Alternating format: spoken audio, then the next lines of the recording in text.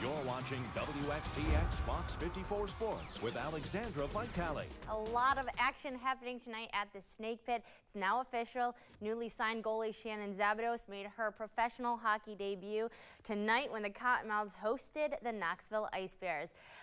Zabados earned 2 Olympic gold medals as goalie for the Canadian women's hockey team, but played college hockey for the men's team at Northern Alberta Tech, along with 3 current Cottonmouths.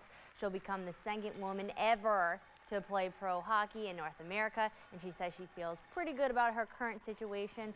She held her own tonight, but that game just finished up. The final score of that Ice Bears win, unfortunately, 4-3.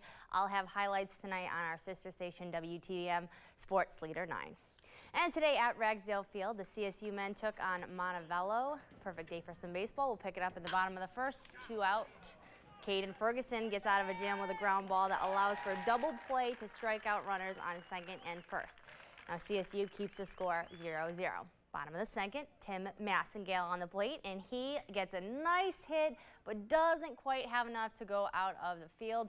Score is still tied at 0. That's because of strong early half pitching by Caden Ferguson, who only allowed 2 hits in the first 3 innings of that game. But sadly, Montevallo does get on the board, and they win 10-4 the final.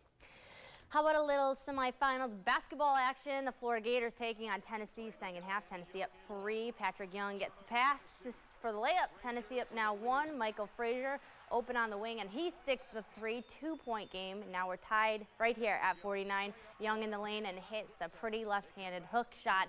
56-49 Florida Gators. Young with 16 points, 8 rebounds. McCray had 15 points.